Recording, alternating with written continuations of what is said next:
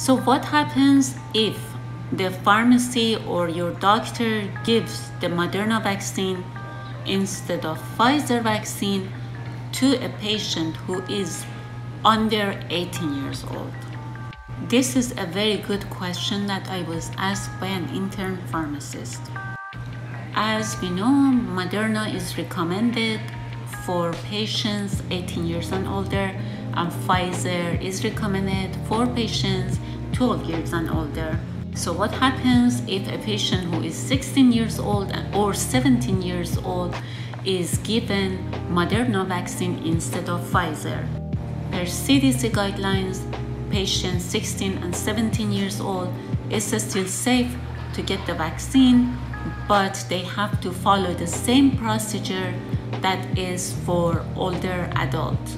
So they are supposed to get the same vaccine in 4 weeks from the original vaccination date.